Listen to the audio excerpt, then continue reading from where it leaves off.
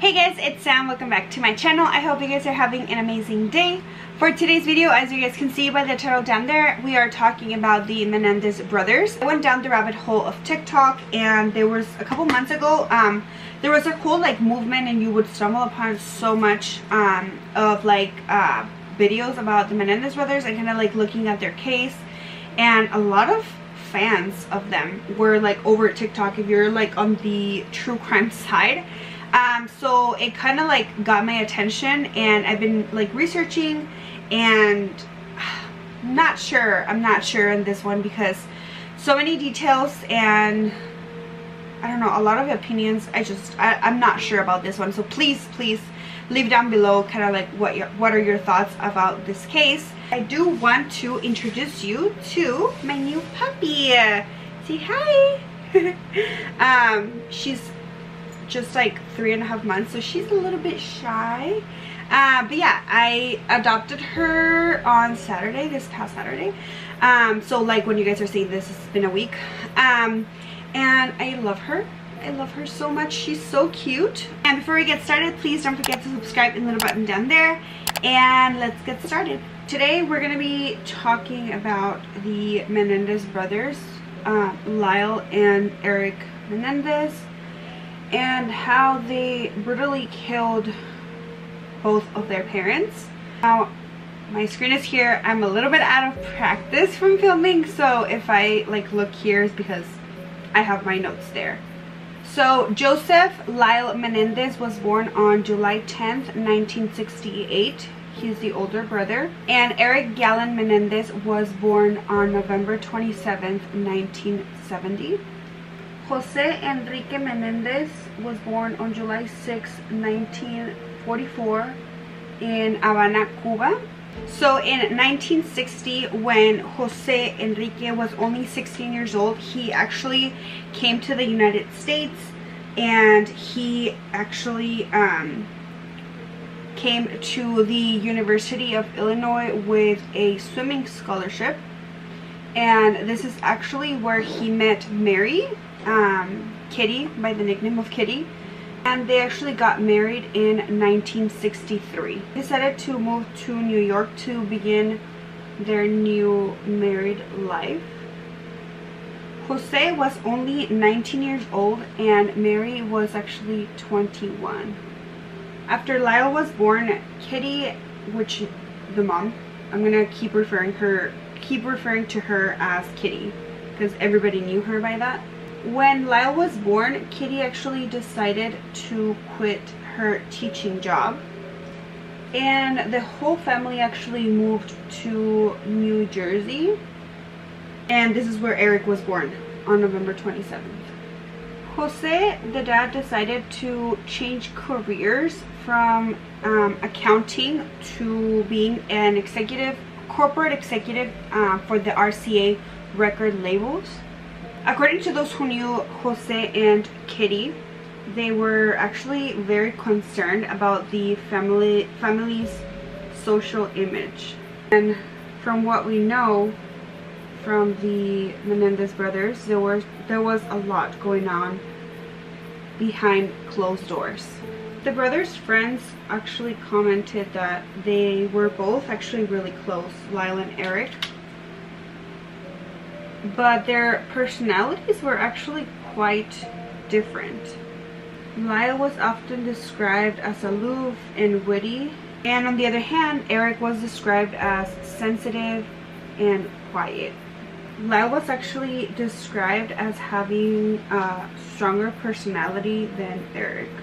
Both of them attended Princeton Elementary School, and Lyle was actually enrolled at the Princeton University. In 1987, the family actually packed their bags and moved to California, where Jose was going to start a new job, and Eric was going to attend the Calabasas High School.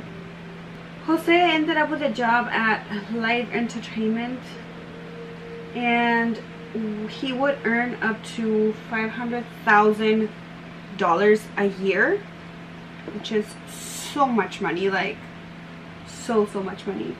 So they were living the good life. They were living the good life.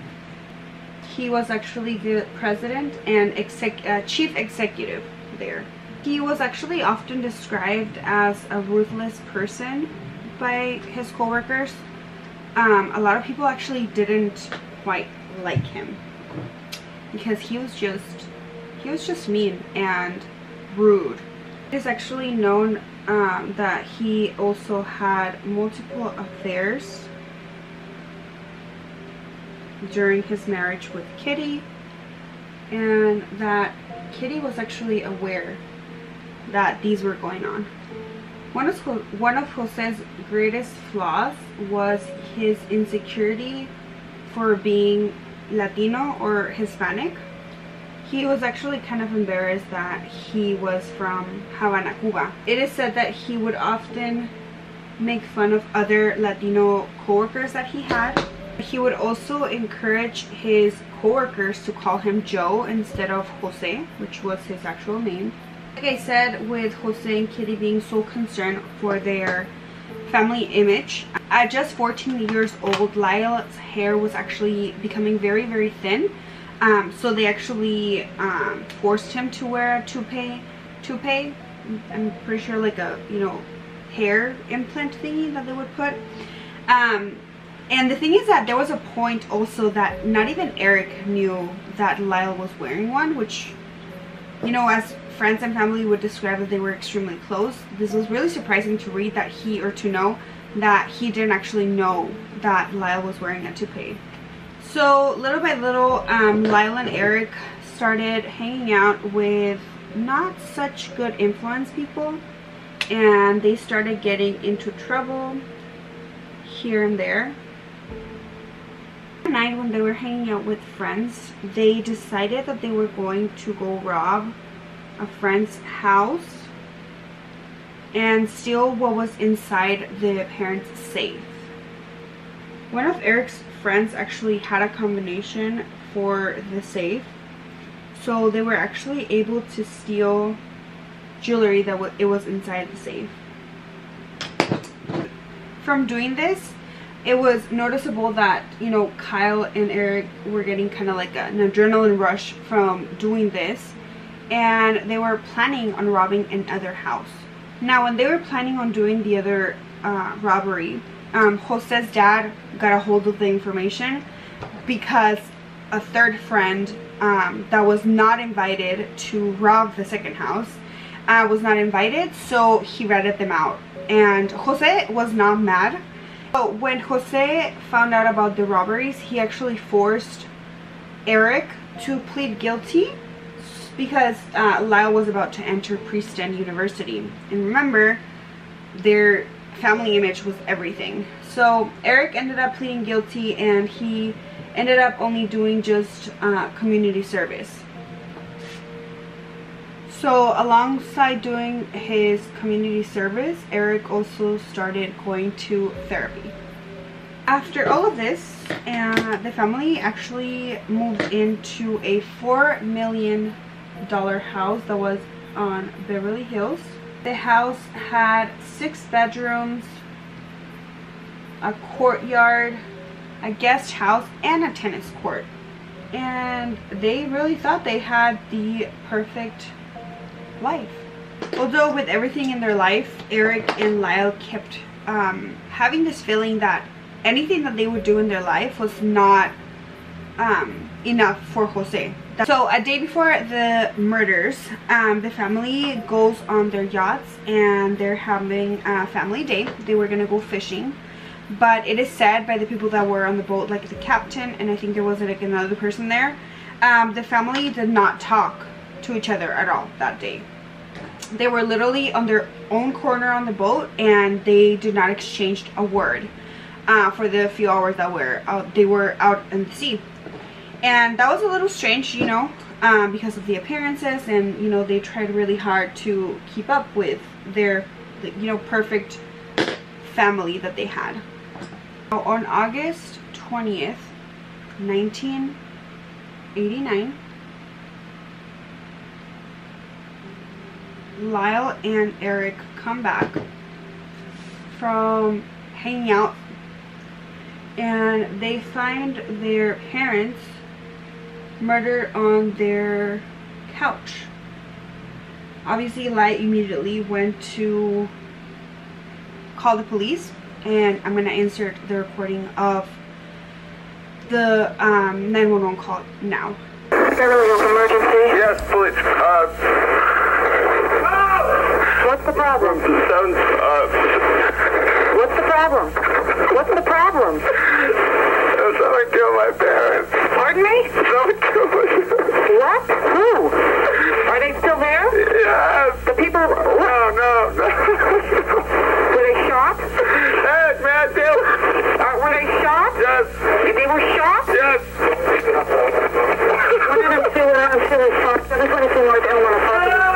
What have units are on? What happened?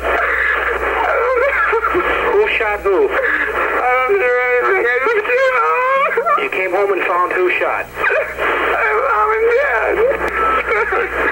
Who is the person that was shot? My mom and my dad. Your mom and dad? My mom and my dad. Okay, hold on a second. As you can hear on the call, obviously Lyle sounds like he's in a lot of distress and he's confused as to, you know, what they're seeing, you know, their parents murdered. Police actually took a long time to come to the house, and when police got there, they actually said that obviously, again, Lyle and Eric were in a lot of distress. You know, they just saw their parents' bodies lifeless on the couch. Now, when police actually questioned Lyle and Eric, they told police that they had left their house on the evening of August 20th, and that they had gone to the movies to watch the new James Bond movie, License to Kill. When they saw that the lines were long, they decided to watch the Batman movie instead. After this, they said that they went to the Santa Monica Civic Auditorium and they wanted to attend the Taste of LA that it was going on that day. Then after there, they decided to contact a friend that they were gonna actually meet at the Cheesecake Factory. They say that they arrived before midnight, and when they got home, they actually noticed that the front gate and the front door were open, so like they were not locked, and that in the den on the couch they found a half-eaten bowl of fresh berries, and next to that it was the bodies of their parents. Now, it is important to mention that the brothers were not checked by the police or their cars. They were just, obviously they asked for their statement, but they were not checked for any like gun residue, or even like I said, their cars were not checked for anything. They literally just asked a few questions and let the brothers go. They were, you know, according to the police reports and everything, they were not suspects at the moment because of their, you know, their alibis and what they said that they were doing. You know, we know now that if they would have checked their cars, they would have found the guns that they had used to murder their parents. Now, during the interviews, the police interviews, Lyle and Eric actually mentioned that they would think that it was related, or the killings were related to organized crime, because they were sure that their dad was incriminated into some like mafia stuff. According to the detectives, they did say that, you know, it was a bloodbath, that it looked very, very personal, the way that they were killed. And usually within like the mafia and organized crime, they're pretty like clean about it, the way that they murder like victims. And so, you know, that was kind of like a flag right there, but nothing came about that. Jose and Kitty did have funerals, and they had funerals both in California and back in New Jersey. And this is where it gets super interesting, because even if they wanted to hide the fact that they had killed their parents, their actions that they took next are going to be like, well, you're a like, why did you go and do this? So The brothers moved out of the family's Beverly Hills $4 million mansion that they lived, obviously because, you know, they killed their parents there. And they actually moved into very expensive hotels until they finally began leasing a pair of condos that were like next to each other.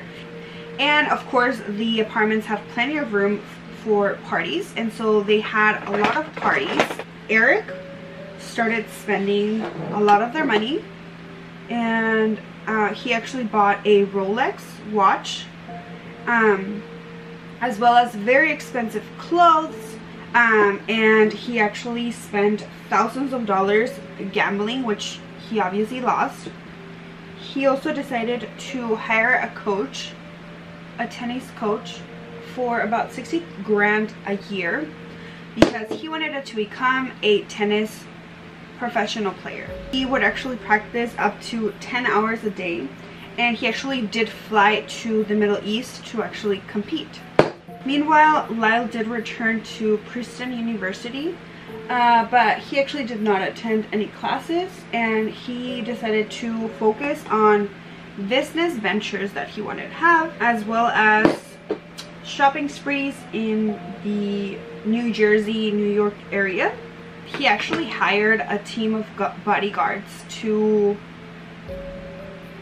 make sure that he was safe, I guess. And he would go on shopping sprees up to like $40,000, just buying very, very, very, very expensive clothes. And I did hear in one of the videos when I was doing research that there was a point, I think when he like turned 16 or something, that he wanted to get a Porsche as his car.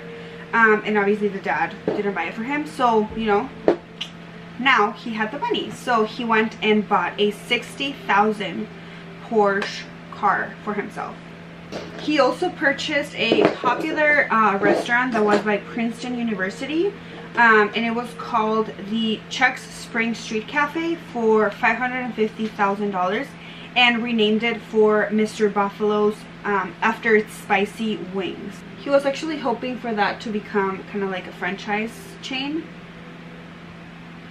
He even quoted his mom and said, "It was one of my mother's delights that I pursue a small restaurant chain and served healthy food with friendly service," he told the student newspaper in one of the interviews. And this was actually the first business venture that Lyle pursued in a umbrella of a company called the Menendez Investment Enterprises. So this boy had big dreams after killing his parents. So now, don't get me wrong, you know, the brothers didn't spend 6 months you know, apart from shopping and just, you know, spending the money that was not theirs, just on that, you know. They actually started going to therapy. They started going to therapy with Dr. Jerome Osiel, and it was in those sessions that it would eventually lead to their arrest. It is worth mentioning though that Kitty was actually also going to therapy, and she was, you know, continually working through her own issues. But in one of the sessions, she did mention that she was actually terrified of her sons, and that he actually thought that they were sociopaths. And so she also mentioned that she would sometimes at night lock herself in her bedroom with a gun because she was so terrified of them. Which, why didn't she speak up about it? I don't know. They had so much money that I'm pretty sure they could have found the resources, but you know, gotta protect that family image because that's the most important thing. I think they got it all wrong. Obviously the stress of keeping this huge secret, and you know what they had done. Eric was actually going to therapy as well, and in one of Eric's sessions, he actually confessed to his therapist of what they had done, and this is where everything unfolds. So Eric, you know, spilled the tea. He told the therapist, you know, everything that they had done to their parents. At this point, Osiel's the therapist mistress, she was actually listening in, and she went to the police, and she was the one that told them what Eric had told the therapist. Now, Lyle was actually arrested on March 8th, 1990 in Beverly Hills. And Eric was actually playing a tennis tournament in Israel, and he actually voluntarily decided to come, and he actually got arrested on March 11th. When both brothers are being interviewed, they actually confess that they have bought the guns on August 18th. So that's about a couple of days before they actually went on and murdered their parents. And they actually bought the guns at a Big 5 sports good store that was here in San Diego, which obviously, you know, it was about 100 miles from their home back up in Beverly Hills. Now, when they were being interviewed, they shared the details of what had happened. And they said that that day, on August 20th, they opened fire to their parents that were sitting down in their den using the guns that they had bought prior. It is said that Lyle did not hesitate to actually shoot, and that Jose did die right away, but Kitty, unfortunately, she didn't, and they continued to shoot her. And even the fact that, you know, she didn't die right away and they just kept shooting her, like, I can't even imagine, like, in the like frenzy that they were at, and they were just kept shooting. And then they kept shooting, and they ran out of bullets, and they had to run outside to reload their guns. And when they came back, Kitty was kind of like trying to like pull herself, and she actually slipped and in her own blood when they came back. And then Eric actually shot her twice. She was actually shot a total of 10 times, and her face was actually unrecognizable. And Jose was actually shot 6 times and had a hole in the back of his head. Both brothers actually pleaded not guilty because there was a possibility of them actually getting the death penalty. So it was actually obviously a shocking case, and it got stalled for years and years. And because Eric was going to therapy, he was being recorded. A judge actually ruled portions of the tapes of the brothers' therapy sessions admissible as evidence. So, you know, when they were in therapy, Eric did confess, so they had that as proof for the evidence. The battle of the tapes dragged out for 30 months. Like I said, this case was just stalled for years till the Supreme Court of California intervened, and both brothers were indicted on December 7th, 1992, and they were tried for murder separately. Now, in July of 1993, it was announced that Kyle and Eric had actually murdered their parents in self-defense. It was said that they had endured years and years of sexual abuse from their father, Jose. Now, the first trial started on July 20th, 1993. And although both brothers were being tried for the same murder, they were running at the same time, but separately. The crazy thing is, one of the crazy things here is that this whole trial and this whole case was actually broadcasted on national television. And this was actually something that it was kind of common back then in the 90s, where trials and just cases were televised, and cameras were actually allowed inside the courtroom. Now, according to the defense, the brothers actually had decided days prior to the murders, they decided that they were going to confront their father, and they had told him that if the abuse did not stop, that they were going to go public and ruin his reputation, and they feared that his retaliation would be to kill them, and that's why they bought guns. What I'm imagining is that, you know, they bought them as to keep them in case something did happen, but then, you know, they went and murdered their parents, which is what doesn't make sense. It doesn't add up. Now, if you want to, I'm gonna link down below a couple of the interviews from court about them talking about the abuse. It is very graphic, and I don't want to insert it because, you know, overall it's a graphic case, but I am going to leave it down in the description box. And basically, Eric and Lyle describe the abuse and what Jose would make them go through. In one of the trial interviews, they were actually asked what was the originating cause of them killing their parents. And Eric said that it was him telling Lyle that their dad was molesting him as well. And that was kind of like the tipping point, because neither of them knew that their father was molesting both of them. Now, Lyle did talk about when the abuse started happening for him, and he mentions that his dad, or it began after his sports practice, and he would come home, or they would come home together, and that his dad would, you know, guide him on what to do and like how to do it. Lyle mentioned how his dad would tell him that he didn't want to hurt him and that he loved him, but on the other side, if he were to tell anybody about their little secret, that bad things were going to happen to him, which is, it's so sad. And I know that it happened for years, so I can see that anger build up, because you know a parent doesn't do that kind of stuff with their children. Now, unfortunately, the story was impossible to corroborate, because obviously, you know, they were dead. But by the time that their brothers had actually opened up about the abuse, the public had been hating them and just eating up kind of like the rich boys, and they wanted to kill their parents because they wanted to, you know, end up with their parents' money, because information of how much they were going to inherit, well, that was a lot of money.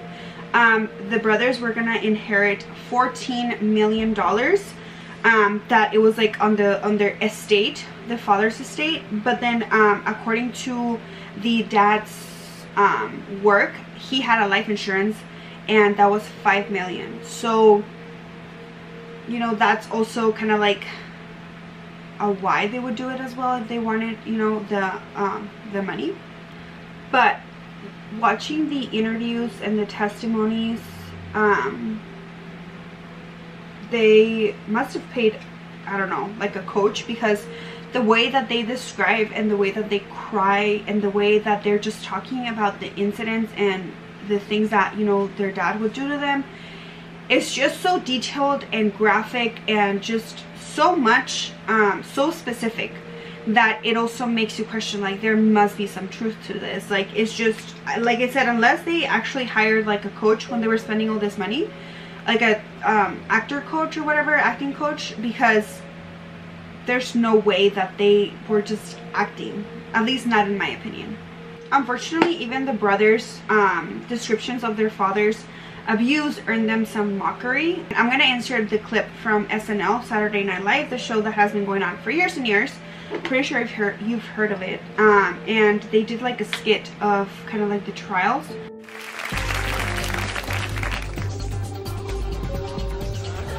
Let me ask you once again, is it your testimony that you and your brother Eric in fact had nothing to do with the murder of your parents, Jose and Kitty Menendez? That's correct. Then can you tell the court who did murder your parents? Our other two brothers, Danny Menendez and Jose Menendez Jr.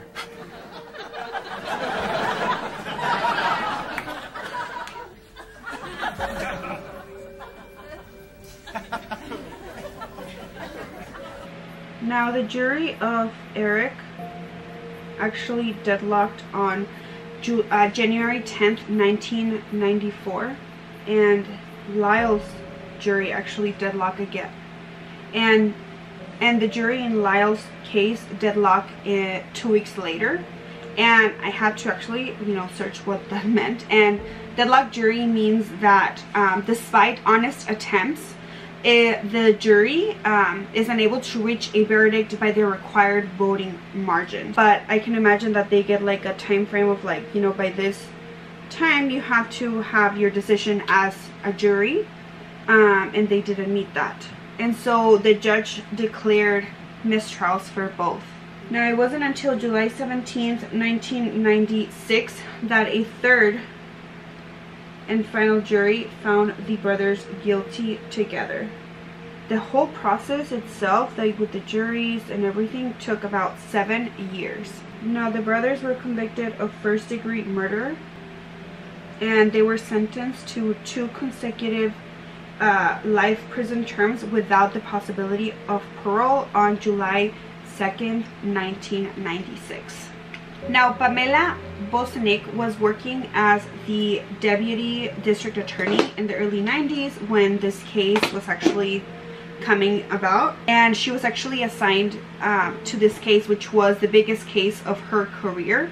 Now, in a rare interview, Pamela actually said that she didn't buy the story back then, and that she didn't buy it now. And she said, "I am 100% sure that they fabricated their defense." She said, "I am not 90% sure, I am 100% sure." Now, obviously, we don't know why she's 100% sure, because that's one hell of a statement to make. And you know, how could she be so confident? She said that she was told during the trial that the brothers would actually high-five each other, particularly after a good day in court where they would be testifying. And she also mentioned that they would high-five each other when they pulled it off. I'm sure that there are details that, you know, were never shared with the public, so there are details that may, you know, kind of lead her to believe that, you know, they were lying and they just literally did it for the money. Now, despite their request to be placed in the same prison, they were actually separated, and both have gotten married behind bars. Lyle actually got married twice. His first wife was a former model, and his current wife is named Rebecca Sneed, and she was the magazine editor turned attorney. And Eric is married to Tammy Saccoman. Lyle and Eric's reunion actually began when Lyle was transferred from the Northern California Mules Creek State Prison to the San Diego R.J. Donovan Correctional Facility in February of 2018.